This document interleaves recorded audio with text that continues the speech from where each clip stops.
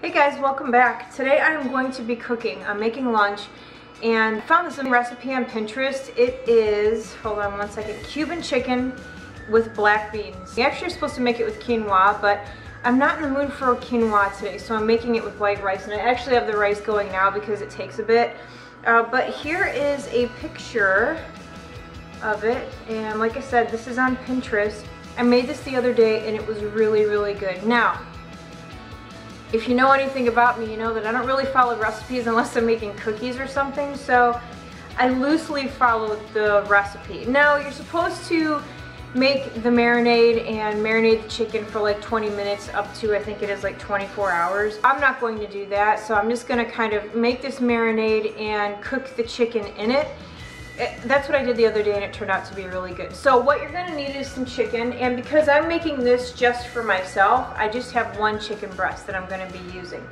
I will list the ingredients down below, but I'll quickly run through them. For the marinade, you're going to need some honey, some lime juice and some zest, some pepper and some soy sauce, garlic and cumin, and some orange juice. I'm actually going to go ahead and get started with the black beans too.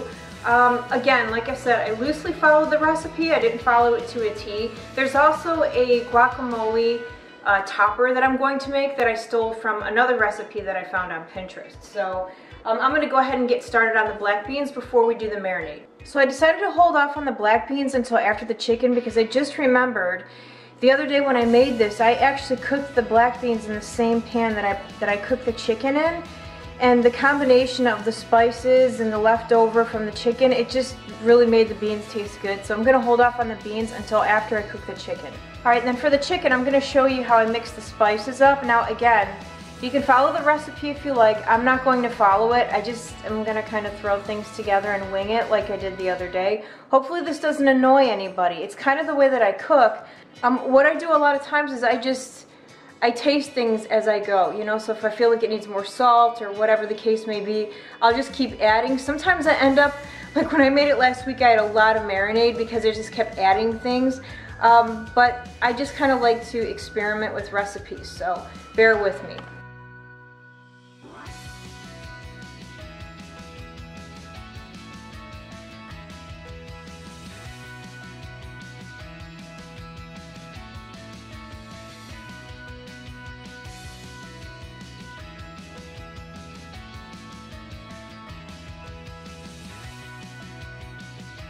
Now what I do is I'll taste it to make sure that it kind of tastes the way I want it to. I don't like things to be overly sweet or sour, so that's actually not bad, but I can really taste that orange juice. So I'm going to add a little bit more of the lime juice. That's actually really good. A little bit more salt. Adding that little bit extra lime juice really helped. Alright, so there's the marinade, and it actually tastes pretty amazing. Alright, so what I'm going to do with the chicken here is just kind of cut it in strips to begin with. I'm just turning the pieces of chicken on their side and cutting them in half. Alright, so I'm going to add a little bit of olive oil to the pan here, not too much.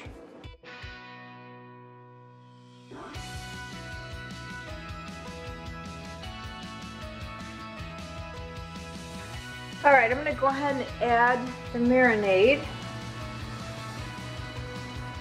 And I'm going to let this simmer for quite a while, actually.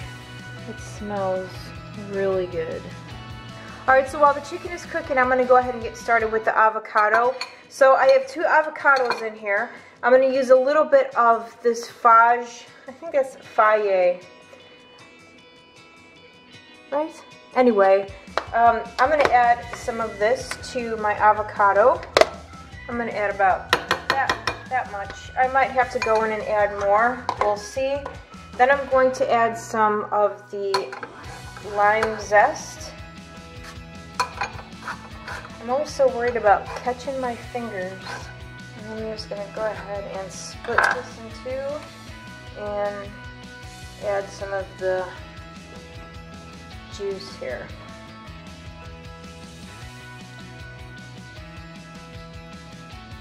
And I'm going to add some salt. I'm actually using big bits of sea salt here. And a little bit of pepper. This is not part of the recipe, but it tasted amazing mixed in, so I'm going to add some of this in as well.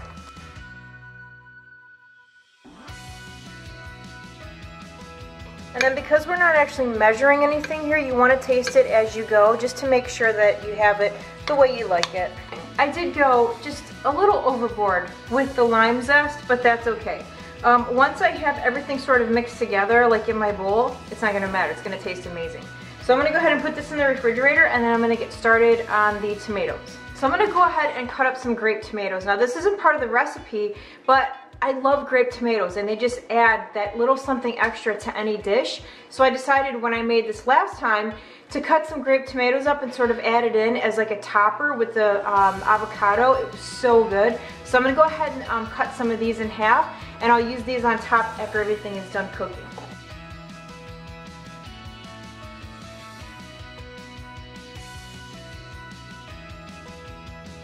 So what I'm going to do with the tomatoes is I'm going to add a little bit of sea salt. We'll toss in a little bit of cilantro. And then I'm going to let that sit in the refrigerator for a little while. So now what I'm going to do is let the chicken finish cooking, and then once that is done, I will show you guys how I make the black beans. Alright, once the chicken is done, as you can see, I left the oil and seasonings in here. So what I'm going to do is I'm going to scoop the black beans out, and then I'm going to pour a little bit of the liquid in, not too much. Alright, and then what I'm going to add to the black beans is a little bit of salt, pepper, red pepper. I'm also going to add some more garlic, and I'm going to let this cook for a while till it gets thick. One thing I did forget to tell you guys is that I'm cooking this on a low heat. I know it's boiling, but it's kind of like I have an electric stove, so it's on number 2 right now. So it's kind of a low, barely medium, I suppose. As far as the chicken goes, the chicken I cooked on a low to medium heat as well. So the beans are done. They thickened up quite a bit, as you can see. So we're gonna go ahead and put our bowl together. Well, that was a fail. I thought I was recording, turns out I wasn't. So what I did was I added a layer of rice, and then I went ahead and put my chicken in. Now I'm gonna add some beans, and I'm using a slotted spoon to put the beans in. And I've got the beans just in the corner here, like so. And then I'm gonna take some of my avocado, and I'm gonna put that right over here. And then I'm going to add my tomatoes kind of right in the middle. Alright you guys, so here is our bowl put together. I love how colorful it is. I don't know about you guys, but when I have food that's colorful, it kind of makes me happy. And I really want to eat what's in front of me. So I can't wait to eat. I was just thinking of ways to eat this. You could actually put this in a wrapper, like a tortilla wrapper. You could put this in a taco shell. You could take nachos and just eat these with nachos or Tostitos or whatever. If I wasn't so worried about the extra calories, my husband bought this massive bag of Tostitos at Sam's Club, but they taste so good. And actually, now that I'm thinking about it, it's making my mouth water. This would be amazing with what I just made. These are salsa verde. They're so good. You owe it to yourself to try them if you haven't already. So anyway, just some ideas on how to eat your bowl. Or you could just take like a massive spoon and shovel it right into your mouth, which is probably what I'm going to do. Alright, so I gotta see how the chicken came out because I cooked it different than I did last time.